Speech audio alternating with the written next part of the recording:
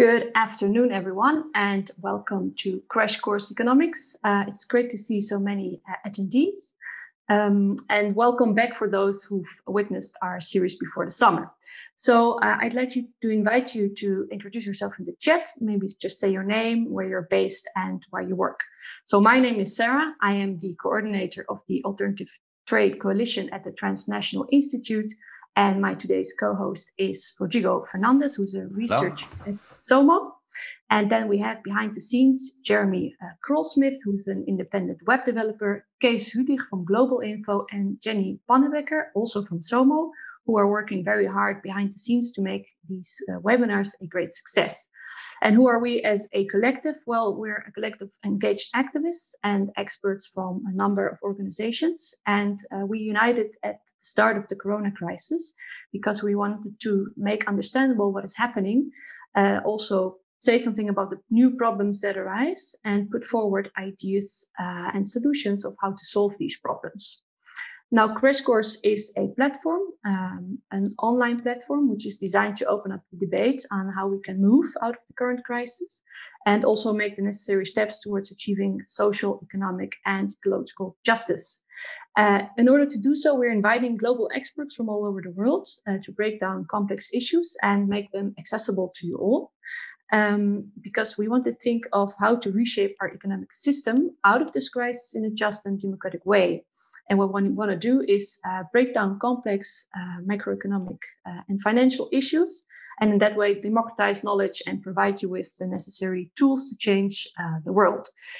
So for this next series, we'll be organizing a webinar every 2 weeks. So that's twice a month. And of every webinar, there'll be a recording, a podcast, and also a summary.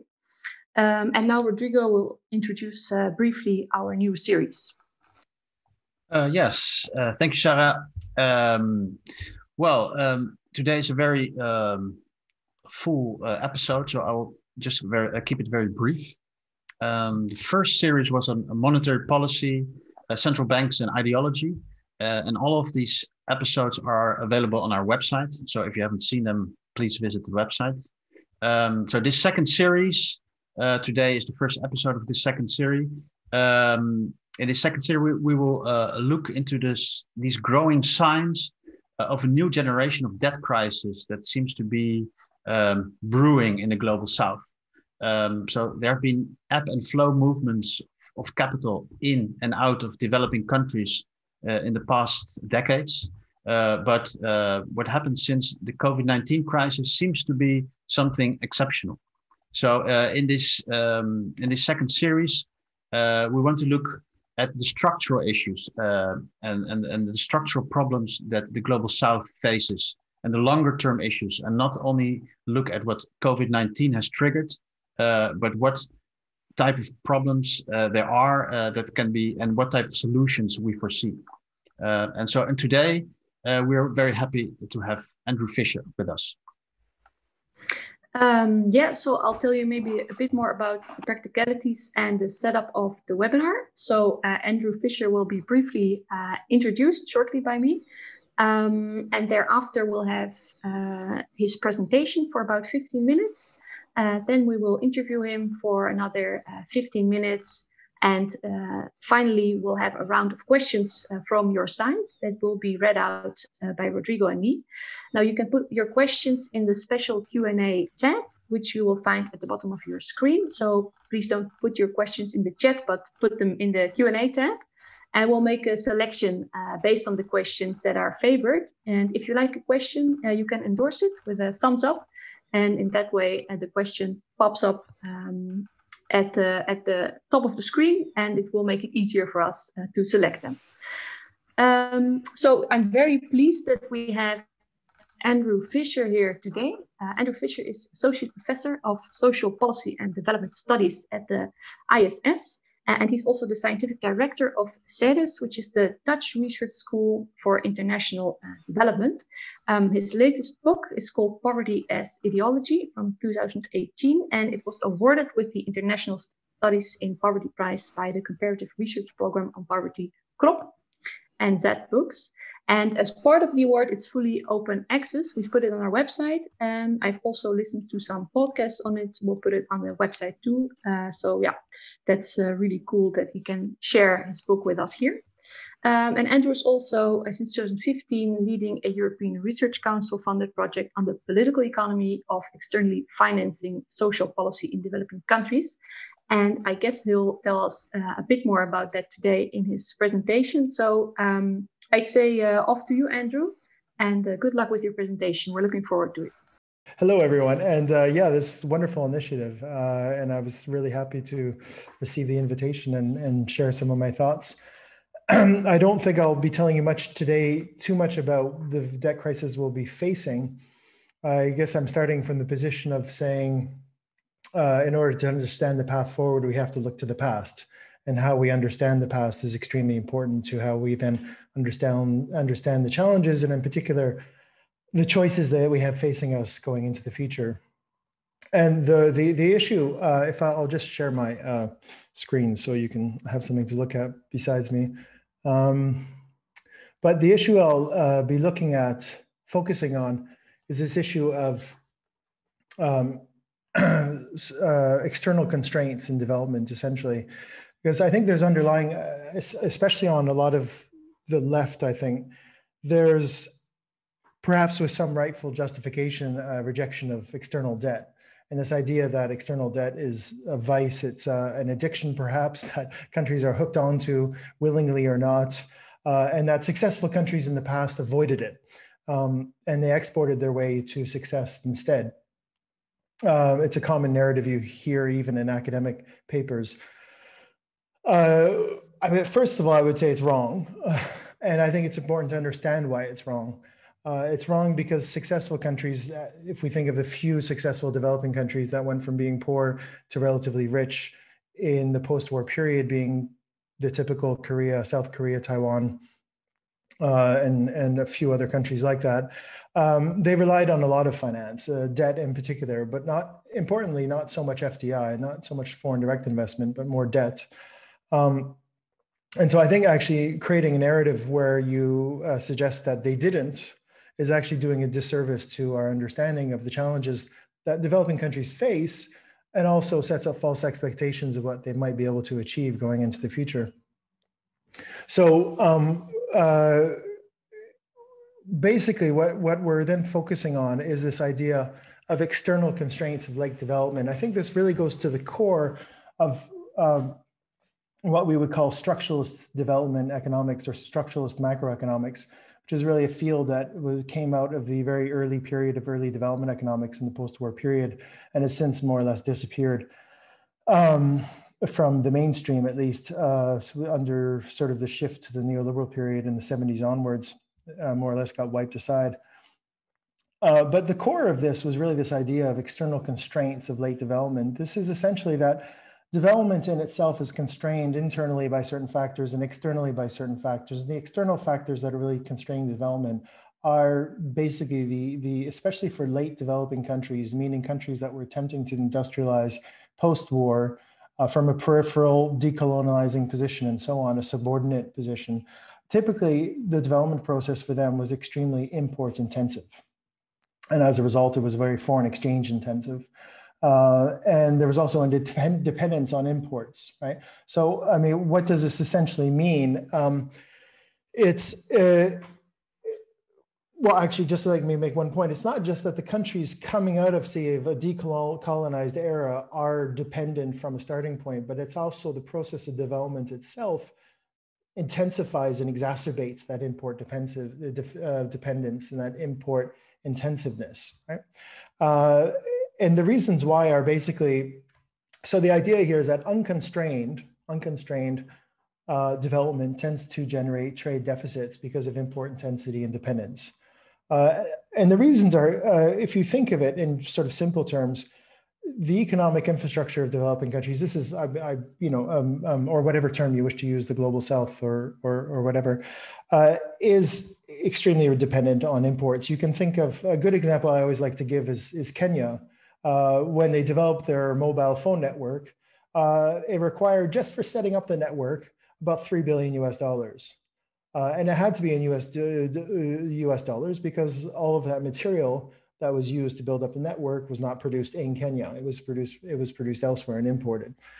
So even before we can talk about how a farmer can use mobile phones to get to know better prices for their crops in the local market, the government already, or somebody has to put down 3 billion US dollars, right? And then the other thing too is that often you could do it through debt, in which case the government maybe can control it and subcontract it, or you could just give it to a foreign company and then they own the network, right?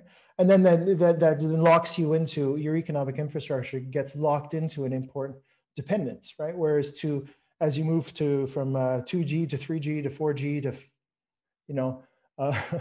help you, 5G, and so on, you then require continued reinvestment into the network, all of which requires foreign exchange and so on. You can make the same analysis to ports, to transport, industrial policy. When we talk about industrial policy, if you talk about reverse engineering, what is that? You bring in imports, you take them apart, you destroy it, try and figure out how it works, to rebuild it, bring in more imports. You do that over 5-10 years and you finally learn how to build a car. It's a very import intensive process, right? So basically the development process, especially if we understand development at its core involving industrialization or urbanization without slums, urbanization with well-developed public infrastructure, public transportation, involves a very, very strong import intensity, right?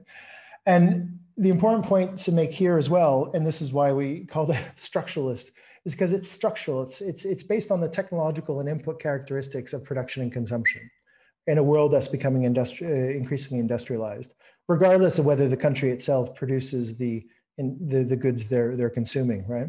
There's other factors that exacerbate it, luxury consumption and so on, but it's these core features that drive the demand for imports and hence the demand for some form of foreign exchange to pay for the imports, right? And the important point too is that it worsens with industrialization. So even though industrialization is proposed as a way to get out of this, in actual historical fact, industrialization strategies usually worsened this problem, right? And this leads to chronic shortages of foreign exchange, obviously, right? Because you're constantly, everything, whatever you want to do, if you have a development plan, a government says, what are our top 100 priorities? Probably most of them would involve a lot of foreign exchange needs, right? If you go to any particular government and to ask them what are their top 100 things they would like to do in the next 5 years.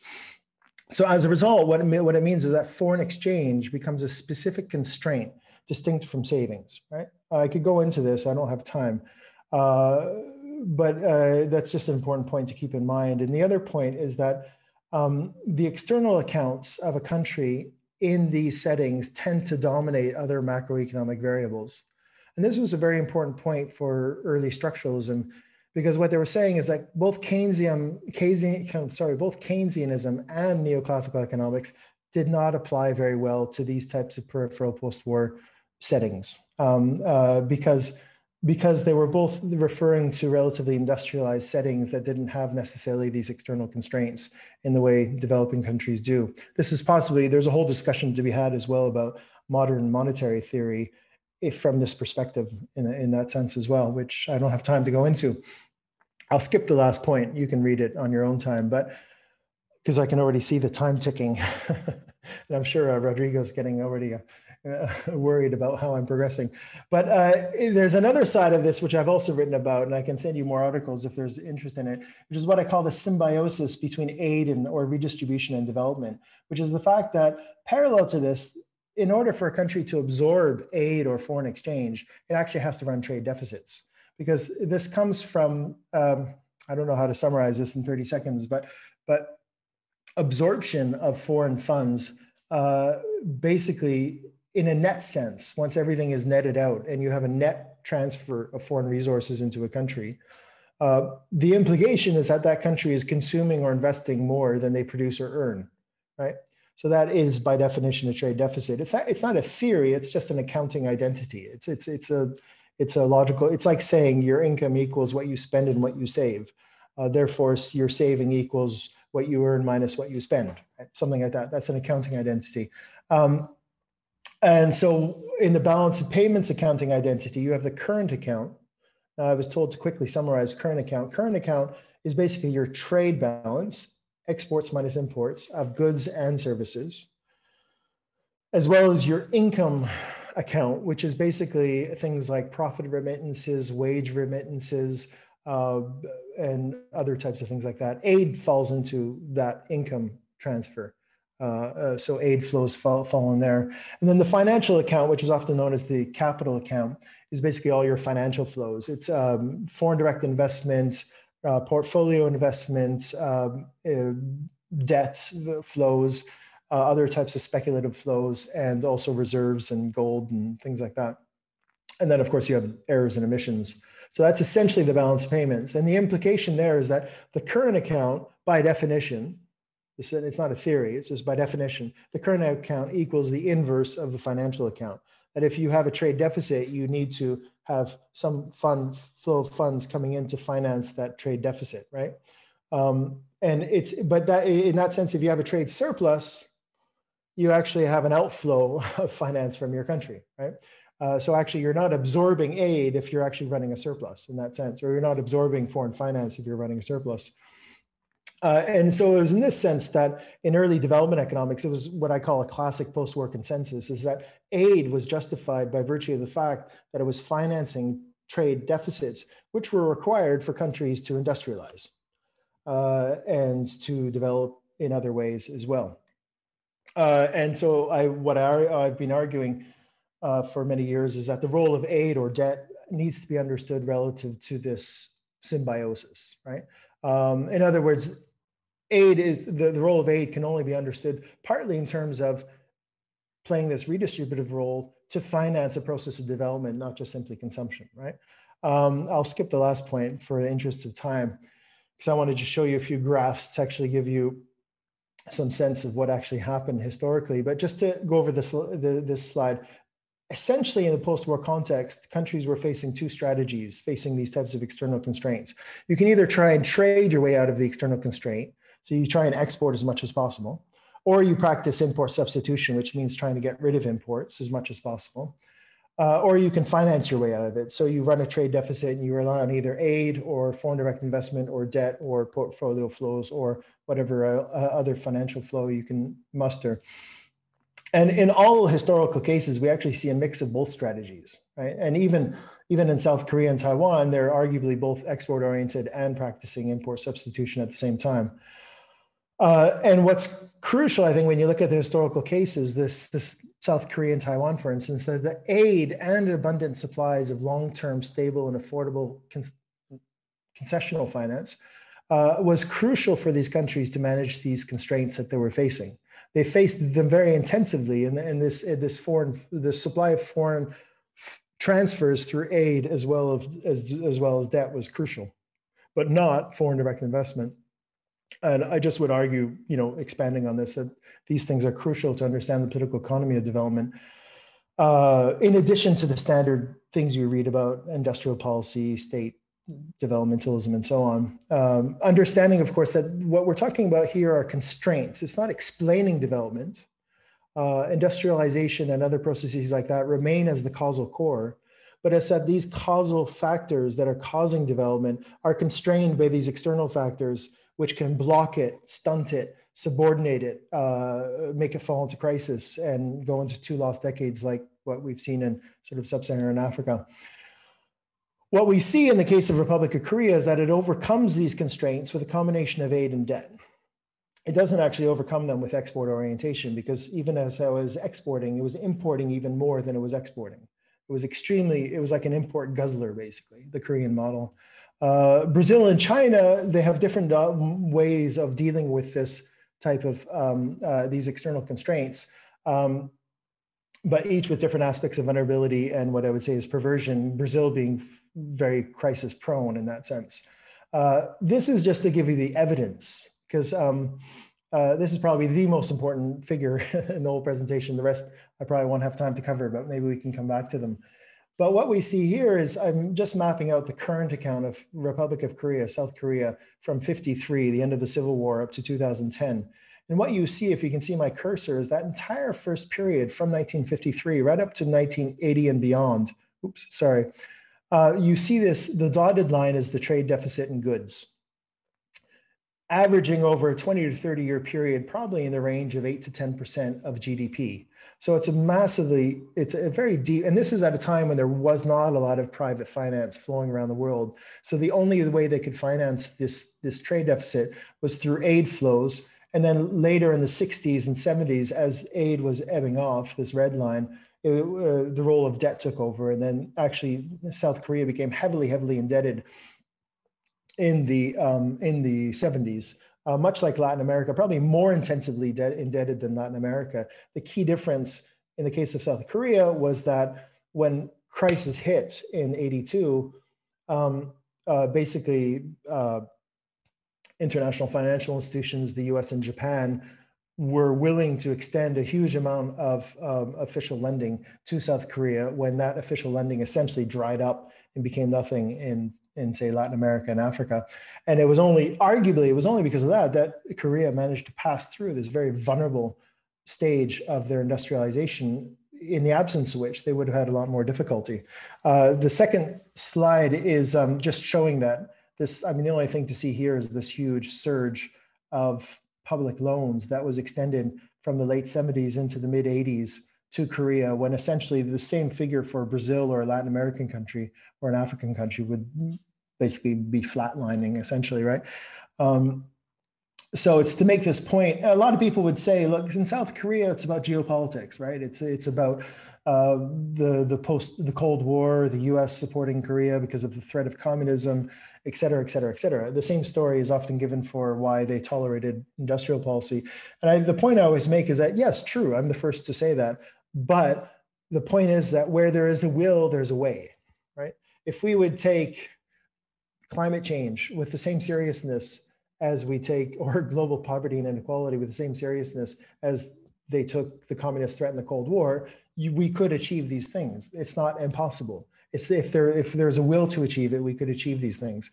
But it's just that when there's not a will and when it falls back into a sort of non-threatening situation, then basically you get more the situation that happened in Latin America or in Africa or in other world regions. And this is an example of Brazil, where you see the exact opposite of the South Korean model. Actually, throughout most of the post-war period, Brazil was running trade surpluses instead of trade deficits in goods. So these dotted line, again, is the surpluses. It's above zero, it means it's a surplus. It was only in the 70s when Brazil, for a short period of time, went into its second phase of import substitution industrialization, was borrowing heavily commercial debt and hence sunk into this thick dotted line of interest payments on debt, which has eventually led it into crisis, where it had its short period where it looked like South Korea of importing really intensively to support its second stage industrialization, which then ended out in crisis, right?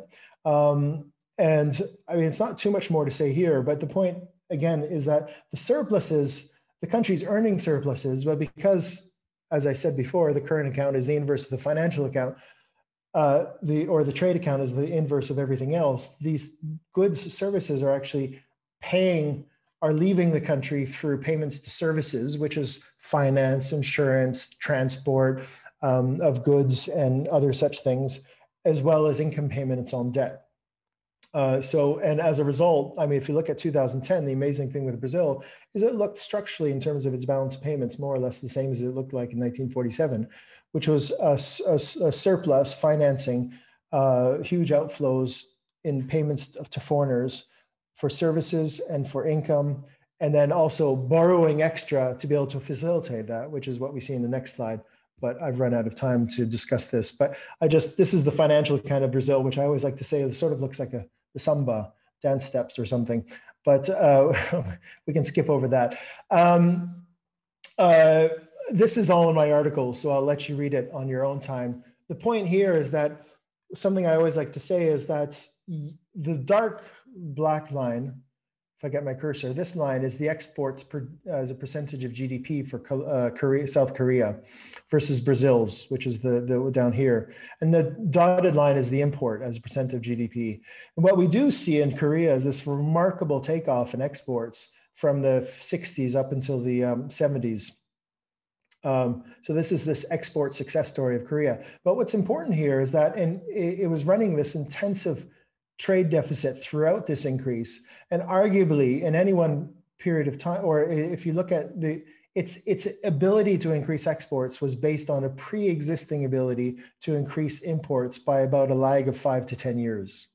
And I think this is what's critical, is that as successful as it was in any particular period of time to increase exports, this was based on its ability to build up a development model that was very, very import intensive, right? Now, when we come to the neoliberal era, which I'll summarize in about 30 seconds, if you allow me, the problem is the whole story gets messed up. Post-80s, we have liberalization, we have financialization. The pre-80s was special because you had developmental states, industrial policy was accepted, you had capital controls, even in what were considered pro-Western liberal countries. You had limited private finance to control besides foreign direct investment, and then debt from the 60s onwards. And you also had the US running trade surpluses, which meant that the US was actually ejecting finance into the world, as well as running trade surpluses. That was sort of the gravitational direction of flows. Whereas today, the situation is far more convoluted. You have a lot of countries actually running quite deep deficits, but these aren't necessarily developmental deficits. They're more based on deficits that are driven by consumption of liberalized economies who are importing a lot of consumption goods, and it's not necessarily investment oriented. Examples like that, if I'd have the time to show you, would be Philippines and Cambodia. If you're interested in more, we could look at those. Financialization also throws in a lot of complications, and my example for that is Zambia is a fantastic case, because what you see in Zambia well, Zambia basically looks like Brazil, where you have surpluses basically being drained by payments to foreigners on the service account and the income account. But at the same time, in the financial account, you see over the last 5 to 10 years, this rapid buildup of public debt, compensating a massive outflow of private financial assets, which actually the Zambian central bank, I interviewed them about it, they didn't even know how to explain it. And they were trying to figure it out with the IMF. And they were coming to an answer about it. But basically, you find this public indebtedness. Some people have called it a rotating door, a public indebtedness being built up to facilitate. It's even nothing to do with import consumption. It's to do with facilitating private asset outflows, which is quite possibly in the case of Zambia, the mining companies basically moving assets or wealth or through transfer pricing and so on out of the country. And also, you're in a world where the US is running massive trade deficits. Of course, we just heard that the US ran its record highest trade deficit ever recorded. And this creates a sort of gravitational situation where the US is actually absorbing net financial flows rather than sort of ejecting net financial flows, right? And of course, we have the Chinese surpluses. I have no time to discuss China. I have a whole bunch because a lot of my previous work was on China. These are graphs that I don't have time now to show you, but this was the story I was going to tell you about Zambia if I had another 40 minutes. And this is, as I said, this is like Brazil, where you have the dotted line being goods services. So this is the copper boom in a very short-lived copper boom in Zambia, basically being drained out by the red line, which is basically profit remittances of mining companies. And then the green line, which is payments to services, which is like shipping, insurance, and whatever.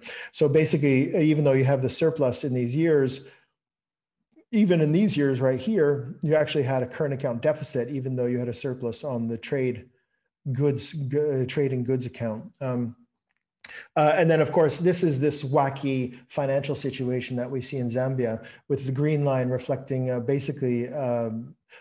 the green line is your foreign direct investment, which is huge, massive, relative to the economy. And then the red line being other investment. But if you break that down, what you essentially see is the, I would have to take more time to explain it, but you essentially see this build up of public indebtedness, basically paying off the sort of Zambian residents, which could be Anglo-American Zambia Incorporated, moving assets out of the country, right? Ethiopia, on the other hand, if I can just give a few little schmidzens of ideas here. Ethiopia is a fascinating case because it shows the exact opposite story. It's more like the South Korea of Africa in that sense, where as it's been starting to accelerate its growth very rapidly in the 2000s, it goes into extremely deep trade and goods deficit, far deeper than what we saw in Korea, which is desperately trying to finance with aid and wage remittances and all sorts of things. And of course, in 2017, and its negotiations with the IMF basically came to an agreement with the IMF that they could no longer borrow.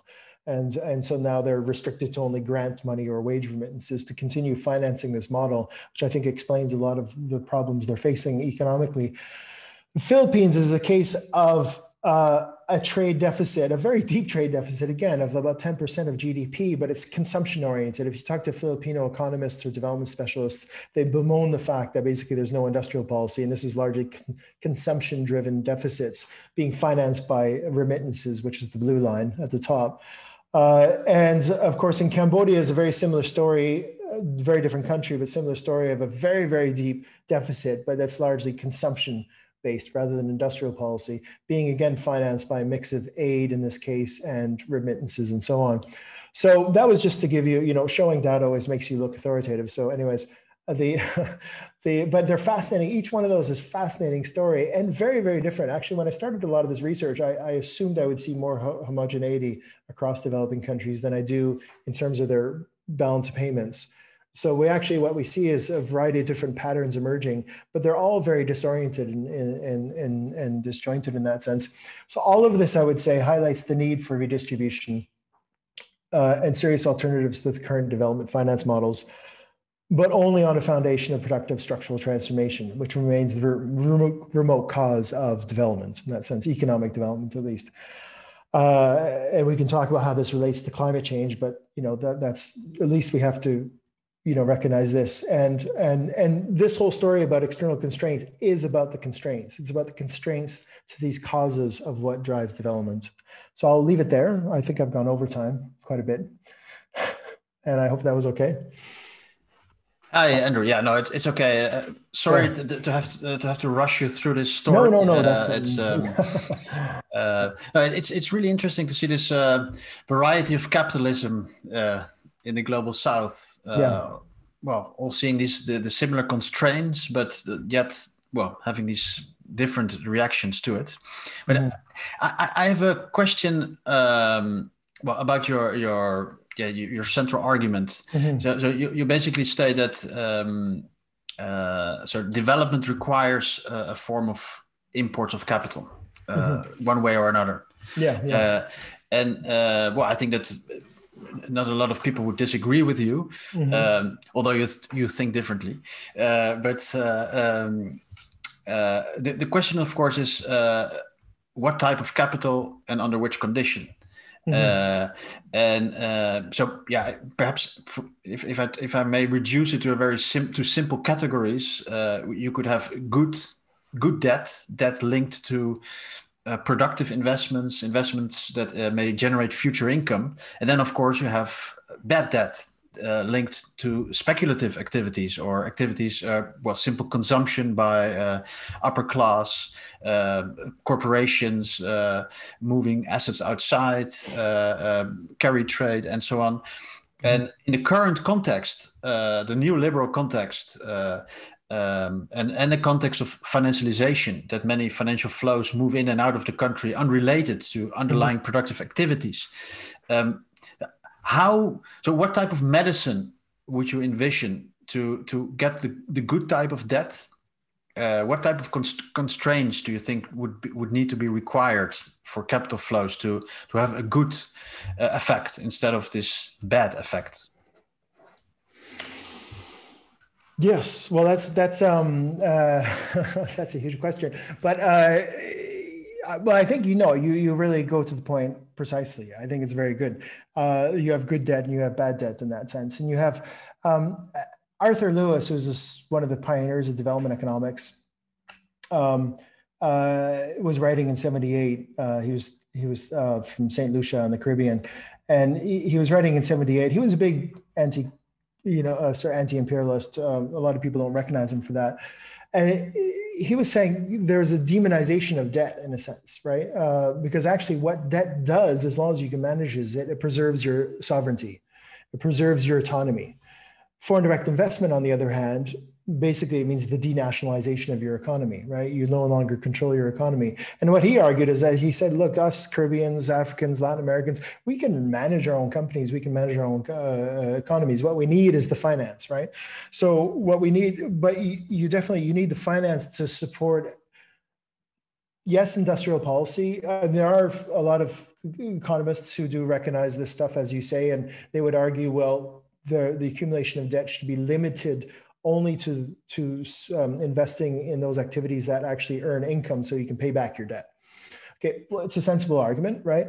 The only problem with that argument is there's a lot of sunk investments in development that do require foreign exchange and that do not earn money, right? Like roads, if you don't make roads a commodity, or electricity, if you don't actually sell your good electricity at extremely high prices, and sell it off to Vivian Water or whatever, or Perrier or whatever, or public transportation. If you don't actually try and make it profitable, if you actually subsidize public transportation, for various things like that.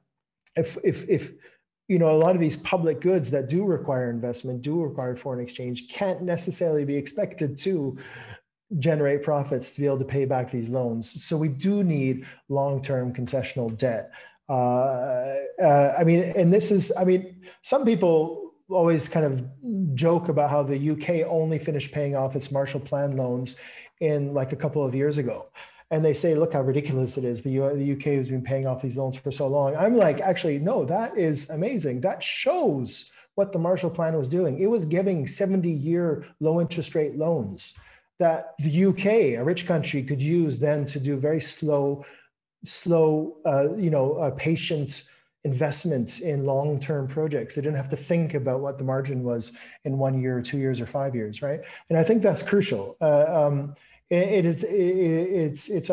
think that's the first point but then yes, you need all the speculative investment, all that stuff. I mean, it's, for me, when you really look at the big macro picture and what's going on, a lot of it is noise, right? A lot of it is not helpful to, quite contrary to the neoliberal, neoclassical argument that it's the price mechanism that's helping the allocation of resources. It's completely distorting these economies and completely turning them upside down. But isn't that exactly the aim of the G20 World Bank project on financing for development? So isn't that exactly what, for example, the Ministry of Foreign Affairs of the Netherlands is backing?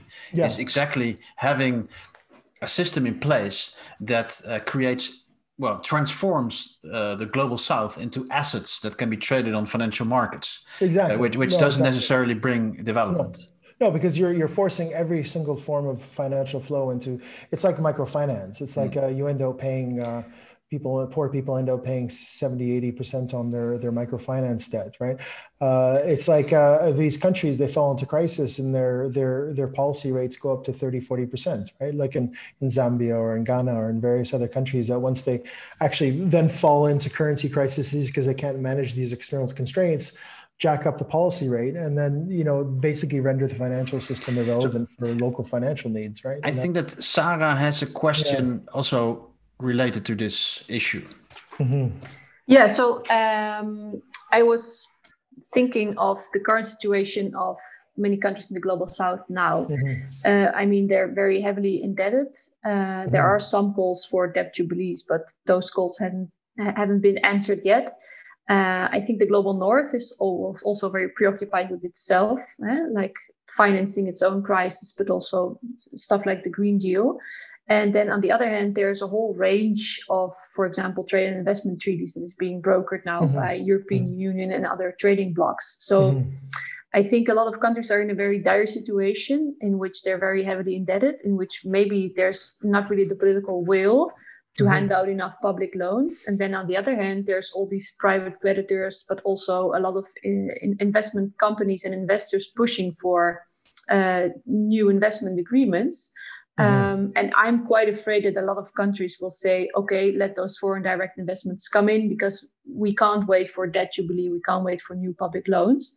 How could we prevent that situation? Because I think that would be very bad because, as you say, letting in foreign direct investment has often led to less economic sovereignty. And it also really matters who owns who's the creditor. So I mean, right now I've been looking at, is there any political will to put your ideas into practice? I don't see it happening at this moment. So which institutions, which countries should take the lead, and how can we prevent that foreign direct investments will take over in the end again? Yeah, I mean, when people talk about the death of neoliberalism from this perspective, there's no death whatsoever. It's as vigorous and lively as ever. And you know, I completely agree with. I know you had Daniela Gabor on your previous series. Her and I would see, you know, eye to eye on these issues. In terms of, I'm an idealist. I say, how would the world need to look if we would actually have massive amounts of redistribution, and how would things need to be restructured? Do I have any hope that we're going to get there in the short period? It's like the desperation of people working on climate change and watching actually how worse the situation has gotten in the last 10 years rather than improvement, right? And yes, I agree that the whole finance for development model, my belief is that we need the World Bank, but the World Bank needs to get back to its original purpose.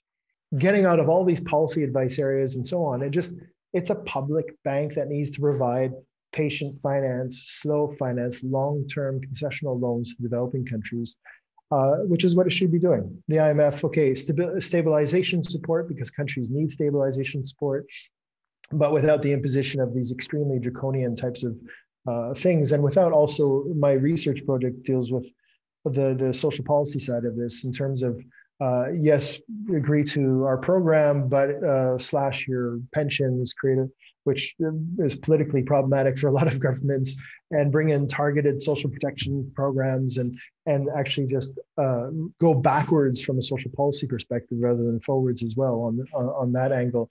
And it's all tied together because they use the finance to push through these various agendas rather than actually having a much more what would be the right word? A much more.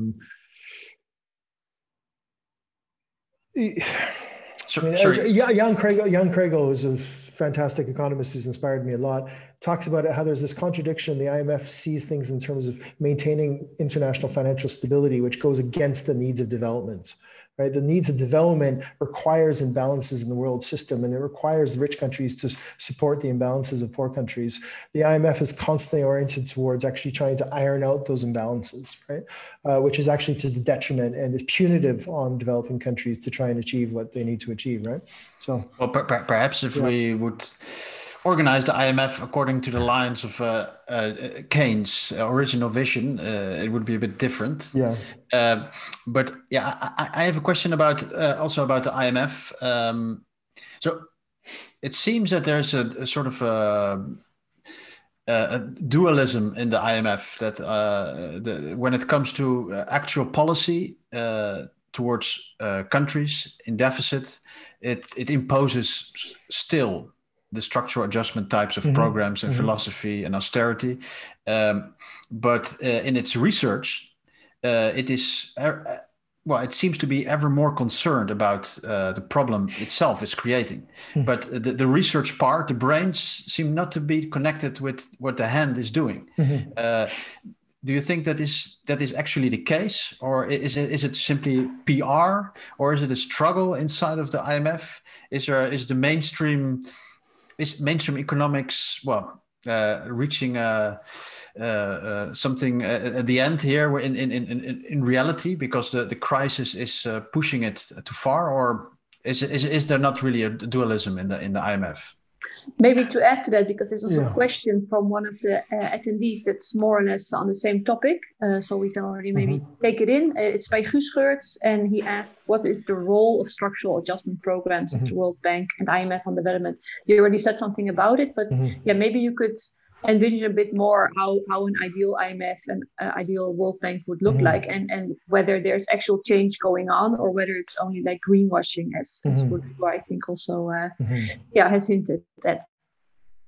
Yeah, I mean, well, first of all, I know that it's not only, I think there's a disjuncture between the research bureaus and the country offices, the country offices are the ones that hold power. They're the ones who do the negotiation. It's the same thing for the World Bank as well. I think the World Bank, the research department, the policy departments, they can start talking about a lot of really nice ideas, but ultimately it really comes down to what is the country office doing and what are they negotiating with the government.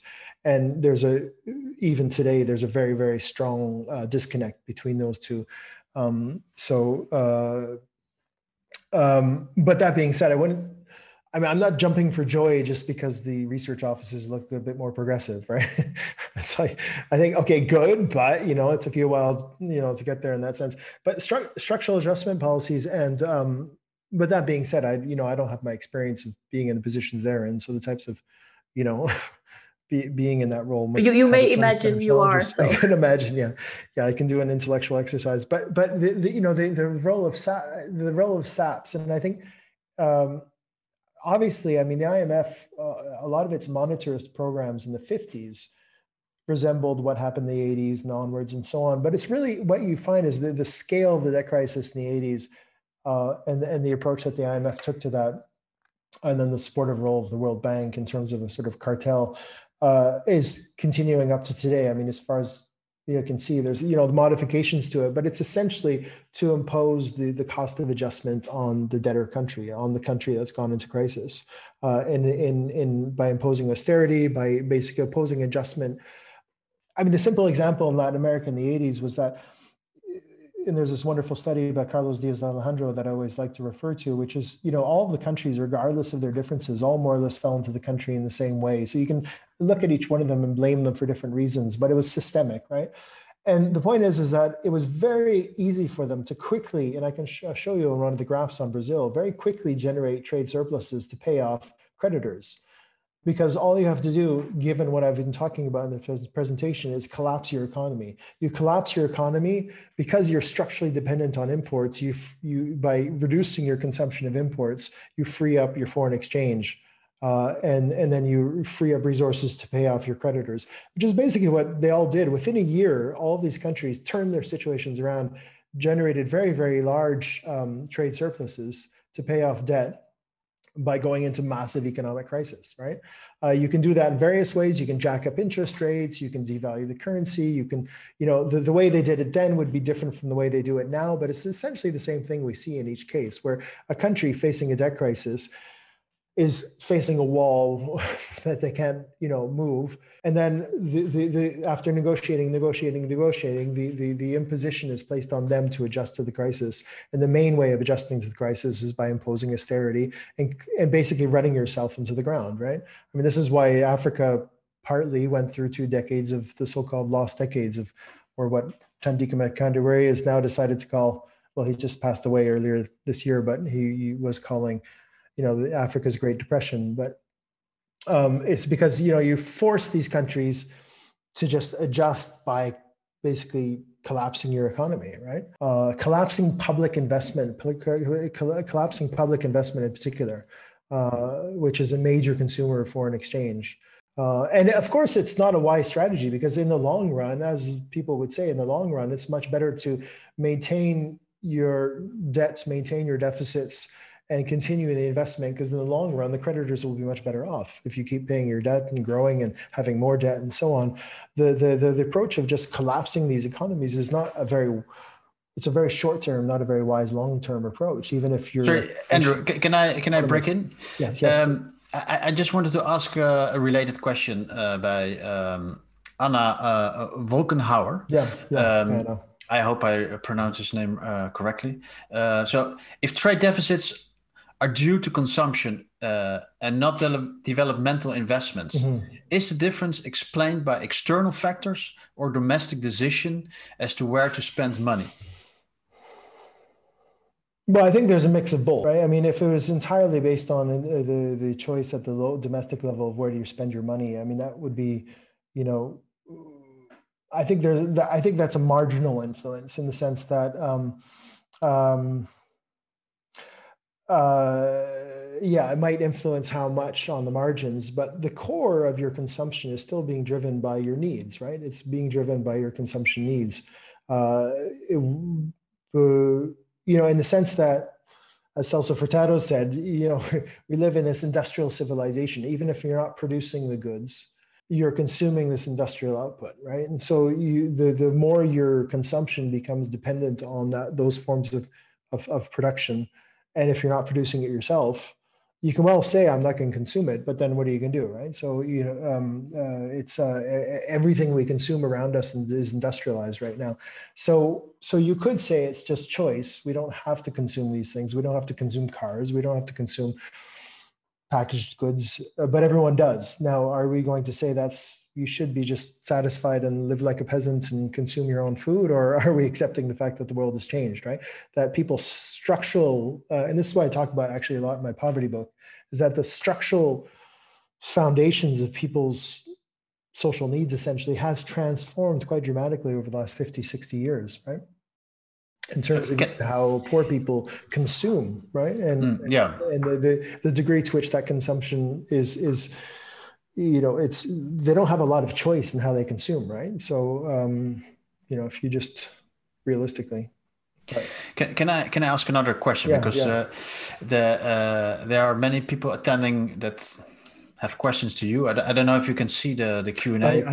Probably not, because you're busy. Zoom, it's hard to. You're busy talking to us. It doesn't matter, but I'm just very sorry already to many of the people that ask a question that we will not be able to address all of them.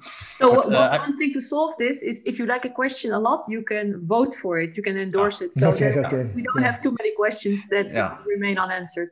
So we don't pick the questions. It's just democracy. They pick themselves. Yeah. But one question by, again, I don't know if I will pronounce your name correctly, Ryan Joseph Martinez. That's a question about the Philippines. So in the case of the Philippines, is it still feasible to sustain national industrialization? How do you think they should proceed in order to be successful? Sorry, say that again. You see, this is the problem of multitasking. I started reading the questions and I zoned out. Sorry, say that again. Okay, so this is in the case of the Philippines. Is it still feasible to sustain national industrialization? How do you think this should proceed in order for it to be successful?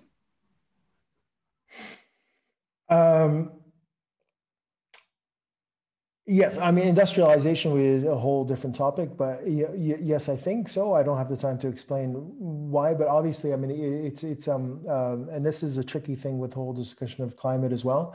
But insofar as you need to increase the productivity of labor for improving living standards, and insofar as we need to improve living standards in poor countries, in one form or another, this involves industrialization, right? So I think it has to be on the agenda. It has to be a strategy. Governments need to engage on it. It needs to be national programs, and it needs to be financed. And it's getting more and more difficult to do, and it's getting more and more difficult to finance.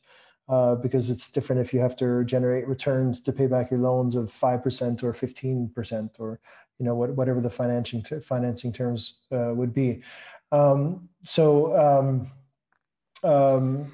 Just to break in, do you think would you say that the current context is less favorable than 40 years ago? Yes, definitely. Yeah. Well, I mean, there's some countries that have been successful in latching on into value chains and so on. China's been very successful. It's a whole discussion we could have about China, because I think the Chinese model needs to be understood through this perspective as well. Because what I've argued in several articles I've written, one called "Is China Turning Latin?"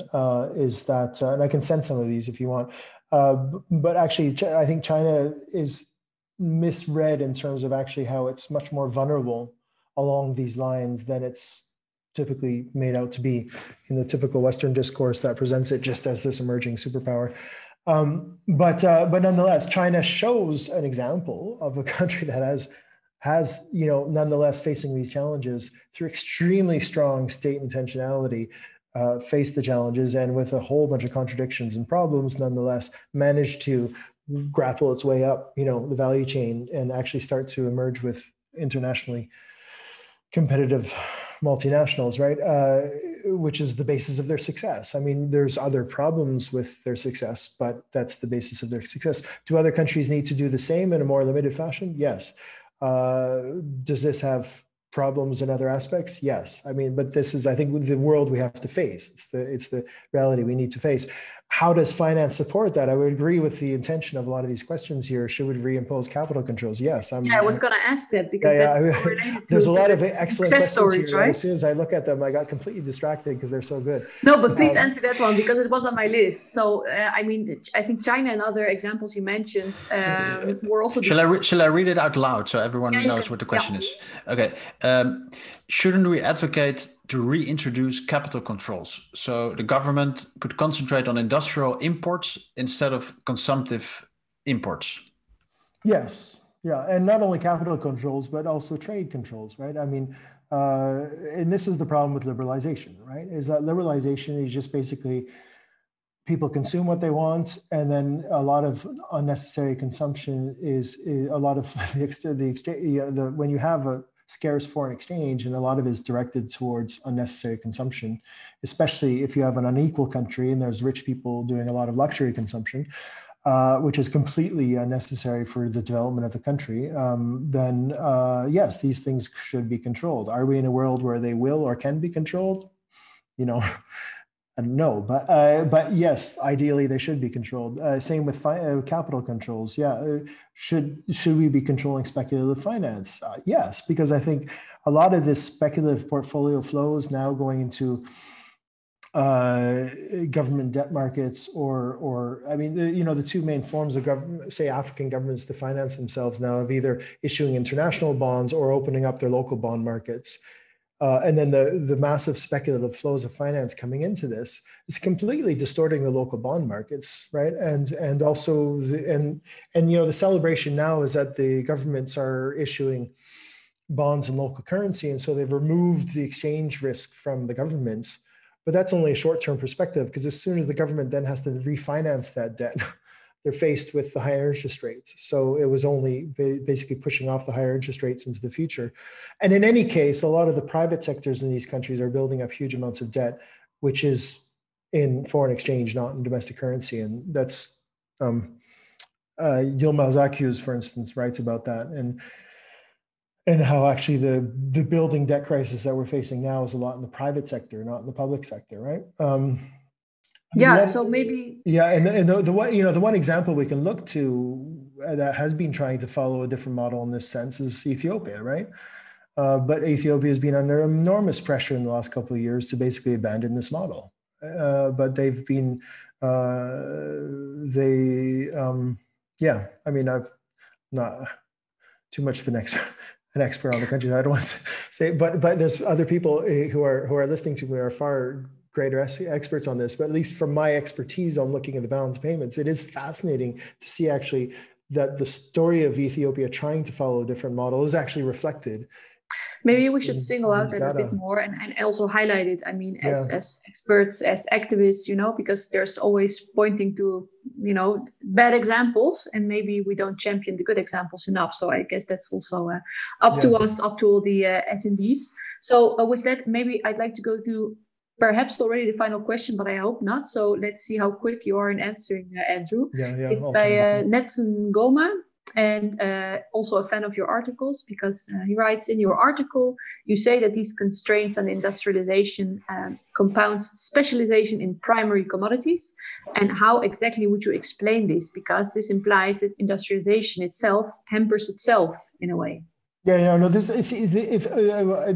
is a good lead into the next talk by Ingrid, which you will probably will be a great talk. And the origins of dependency theory, what we call dependency theory, I mean, before the Marxists gotten heavily involved, and some of the original expressions of dependence were from Celso Furtado and the group around him in Prebisch, in Sepal, the UNCTAD. And he was writing about dependence in the 50s. And because what they were observing in Brazil, because Brazil was the most advanced industrial global South country or developing country or whatever term you wish to use at the time. It was the Brazilian miracle in the 60s and so on. And as Brazil came out of the post-war period in a fairly good situation and then started to intensively start to industrialize, it very quickly it sort of basically hit the wall and started to have balance of payments crises in the 50s. right? And that is partly what drove also to open up to foreign direct investment and so on. And with the problem, of course, of foreign direct investment is that it gives you a short-term boost, but then it sort of undermines you structurally in the long term in terms of exacerbating the outflows of foreign exchange through different very income accounts and service accounts and so on, right? So it brought it sort of up from about the mid-50s onwards. Brazil was going through this constant period of crisis up until the mid-60s, when suddenly international lending was liberalized and it could then finance itself through commercial debt up until the end of the 70s. So the dependency theory really emerged out of that period of saying it's not just an issue that Brazil was once exporting coffee, but even Brazil emerging in the post-war period as a significant industrial power and industrializing very rapidly and somewhat successfully, was hitting the wall in terms of these external constraints, which themselves were then creating the necessity for further inflows of foreign direct investment and so on, which then laid the seeds for dependence or reinforcing dependence in the context of industrialization.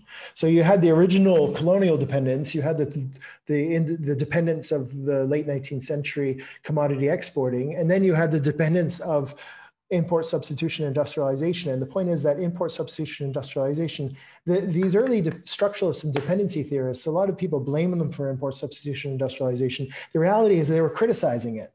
They were criticizing Latin American import substitution industrialization because it was riding off the heavy involvement of transnational corporations, largely US corporations, into strategic industrial sectors like car manufacturing and so on, right? So by the 90s, over 90% of car manufacturing in Brazil was basically foreign owned. And what they were arguing is that this was reinforcing dependence in the context of industrialization, right? So that's basically, I hope, not a short answer to your question, but I hope it, anyways, I could say much more on that. I think we're definitely not done talking. We have only covered a very small part of all the issues, but unfortunately it's already 5 o'clock. Maybe Sarah, you would like to wrap up in a minute. I just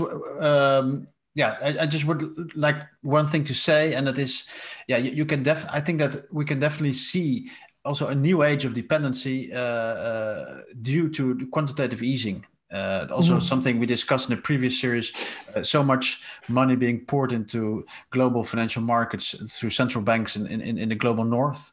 And I think that this will be also a topic that we'll be discussing in other episodes in this series. But there's no time to discuss it now. Can I make a very brief point on that, though? Quantitative easing. Super brief. Quantitative easing is like the 70s on steroids, right? It's like, and a lot of people blame the 70s on the oil crisis. It was not the oil crisis. It was the liberalization of banking in the 60s that drove the 70s. I've written about that and something I can send it if you wish.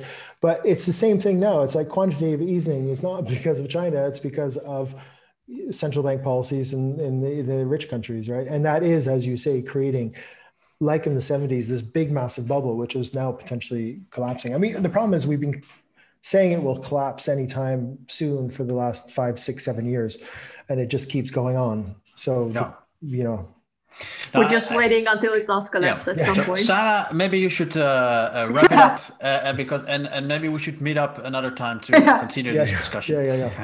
Well, Andrew, so you've shared a lot of ideas, and also you referred to some articles. Please send them to us, and we'll put them on the website. And I mean, I wish we could have stayed for another hour or longer because there's so much to be said and asked. At least I have also so many questions. So sorry for all the questions that couldn't be answered. But I think you did manage to answer quite some actually, because you did manage in multitasking and picking some up. So thanks for that, and thanks in general very much, Andrew, for your great presentation. Wonderful.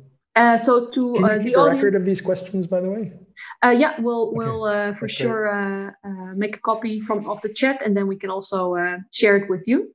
And for the rest, to the attendees, I would like to say that there will be a recording also of this session on our website, as well as a podcast version and a transcript. So if some things went too fast or you just want to reread them, just check out our website. It will be online next week.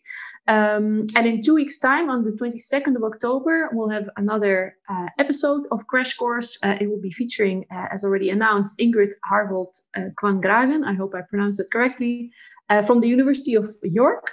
And she will discuss dependency theory, which was just now already introduced by Andrew. And then she'll try to explain so-called underdevelopment as the result of a specific type of integration in the capitalist global economy that is uneven. And I guess maybe she might tell us something about the 70s or about the current uneven conditions, also in the context of monetary policy. If you're interested in hearing more about monetary policy, please check out our last series, which is also online.